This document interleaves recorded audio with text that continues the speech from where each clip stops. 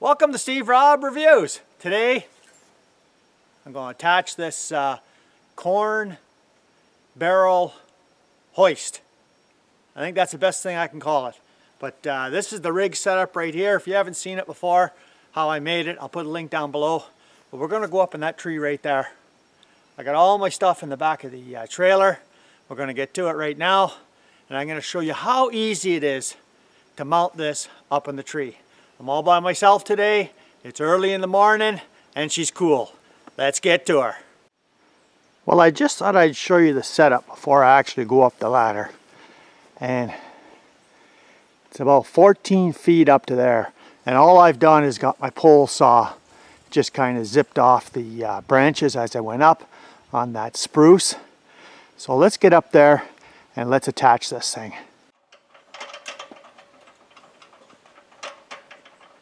Okay, so the most important thing is don't fall off the ladder.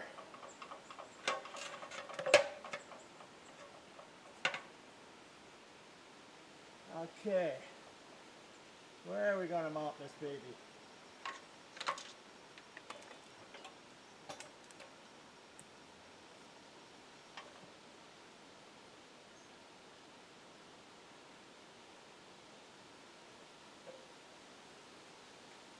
Okay, you know what? If I mount it right here, I'm going to hit into them branches there. So I got to lower this down a bit. Plan B. Okay, that's a lot better. Okay. There we go. I'll just get myself a screw here. Man, you wouldn't want to drop this screw either. Okay. Where are we going to put it? I'd say right about there.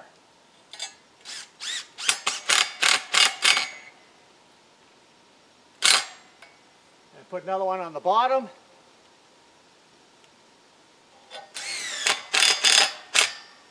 Set it and forget it. Okay, this is the easy part. I've said that before. Okay. On the end of the tubing here, I filled it full of white lithium grease so it doesn't rust onto the stub shaft. And now we'll just get this on here.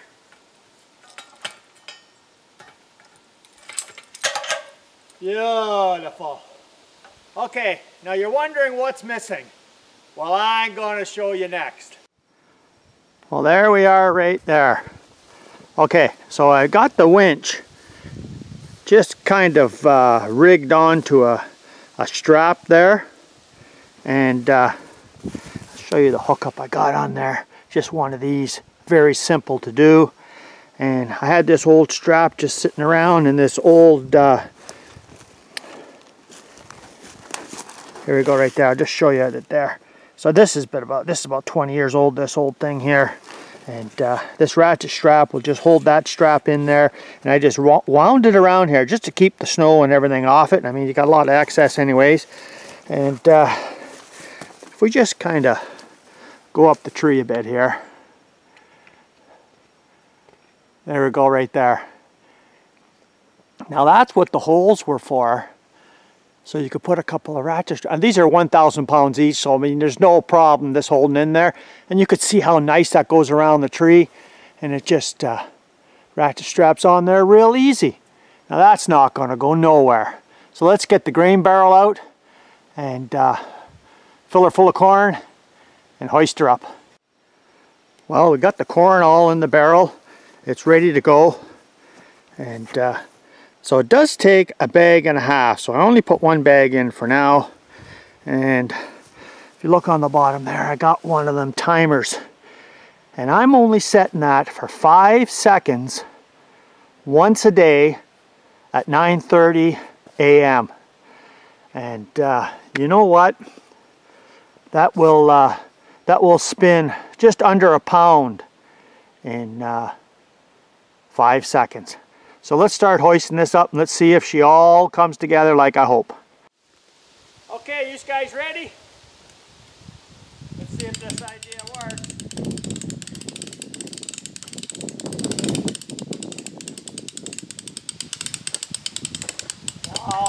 lot of bending on that. I'm surprised it doesn't bend that much. But she's not going off the ground yet.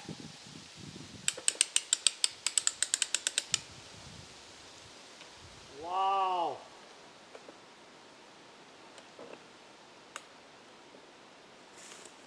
I'm going to show you how much that's bending up there. Can you guys see the bend in that? I would have never thought that that started to bend like that, would you? Now you got me thinking whether 80 pounds is actually too much weight for that little bar. Plan B. Well, this is my plan B here. So what I've decided to do is I had a cable. I attached it to the end there. See on the end right there? And brought it over the tree, wrapped it around a couple of times and stuck another greasy ratchet strap on there.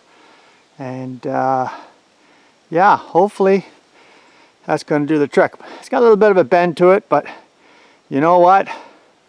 I'm hoping it's going to work. So I set the timer here for 9:30, and while I'm up there, yeah, scared the bejesus out of me up there with that spinner going off for 5 seconds. So let's see if we can get this thing cranked up. Okay, here we go. Maybe it's better on this side.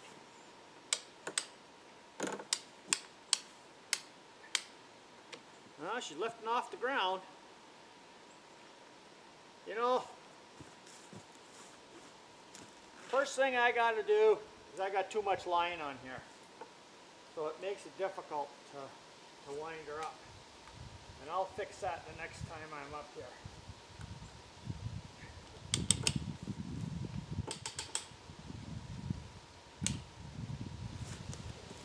Which way is it better to go up here?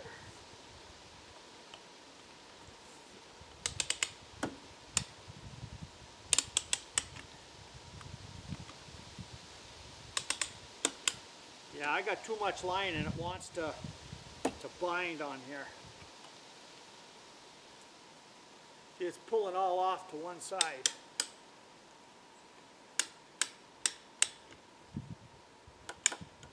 So you know what I'm going to do? I'm going to lower this back down, and I got to get some of this line off because this is just driving me nuts. Well, this is a half an hour later, and I'll show you what I got going on here. Yeah, I had to cut all this cable here. Way too much cable. I mean, that's a bird's nest right there already, but I mean, it's a lot better than before. And first I thought, oh, maybe my hacksaw will cut it. I thought, oh, I'll try these side cutters. Guys, the side cutters here, this is a real good pair of side cutters. It cut her. Okay, so while I was back at the shop,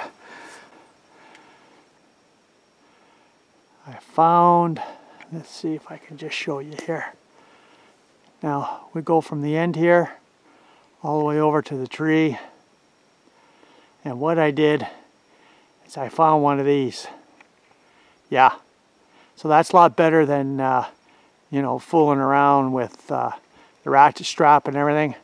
So we'll give this a try and we'll see how this one goes.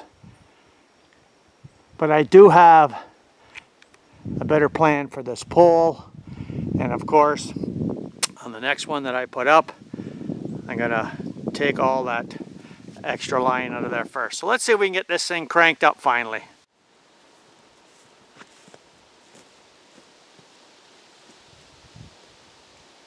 Well, here we go.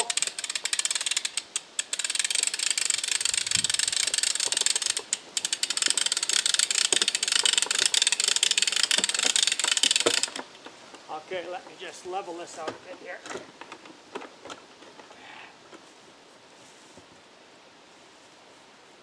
Okay, up we go.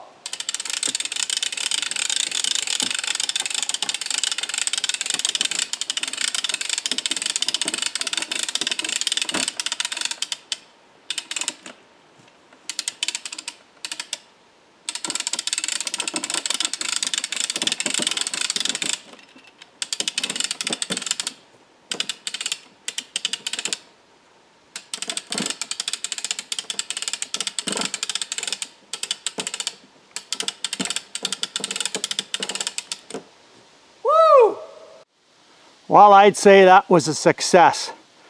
And you know what? Taking that extra line off made a huge difference. Guys, I'm saying we're about 7 feet off the ground there or better. And I tell you what I'm going to do. I've got another one of these I have to set up for about another 2 weeks, 3 weeks. And what I'm going to do is I'm going to take this beam back to the to my shop, and I'm going to weld a little bit of a gusset on here so this doesn't bend. But I think the theory is sound, and you know, yeah, I'd run a cable along here, which is fine. But tell you what, I'm going to try putting a gusset up here. You'll see it on the next one I put up. It's up there, guys. So I think that was a success as far as I'm concerned. Yeah, you have to actually trial and error, right?